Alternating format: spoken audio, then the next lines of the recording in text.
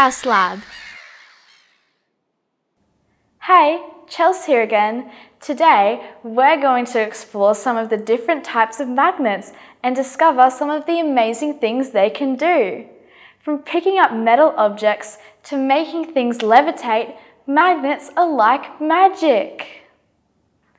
Okay, first up, the magnets that we use in science come in different shapes and sizes, and each magnet has a different name.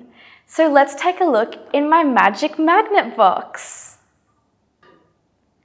This one is shaped kind of like a horseshoe, and guess what? It's called a horseshoe magnet. This magnet is shaped like the letter U and is called a U-shaped magnet. There's bar magnets, rod magnets, ring magnets, and button magnets. Button magnets can also be round too. So what is a magnet? A magnet is a special kind of object that has the power to attract certain materials.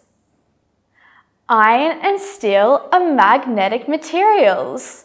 When I hover this U-shaped magnet over these metal paper clips, they are pulled towards the magnet.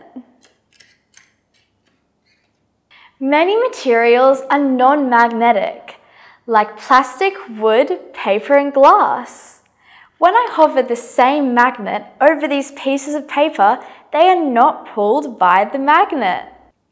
So, in summary, a magnet can attract magnetic materials, but it will not attract non-magnetic materials. Cool, hey? But how do magnets interact with each other? This part is pretty amazing. A magnet has two poles, a north pole and a south pole. Watch what happens when I bring the north pole of a magnet near the south pole of another magnet. Did you see that? The magnets pulled each other and they weren't even touching. When opposite poles are brought together, they pull or attract each other.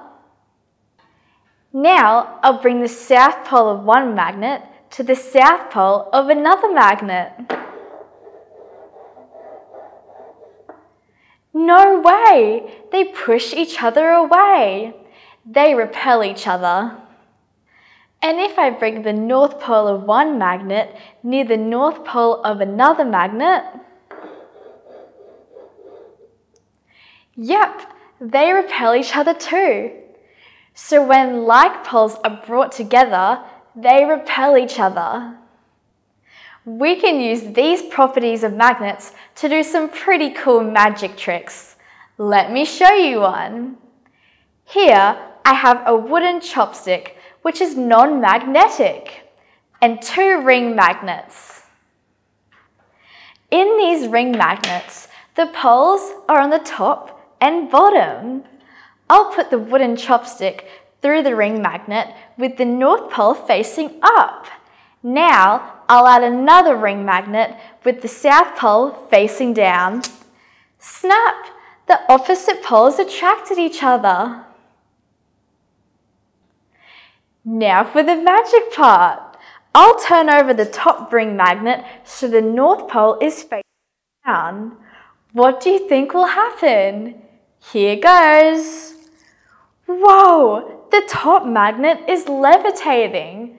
The like poles are pushing away from each other. Let's try with all of them.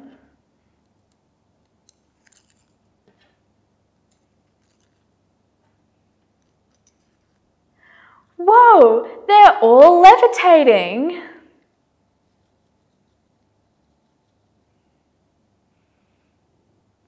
That's all I've got time for today, but grab yourself a set of magnets and see what magic you can discover.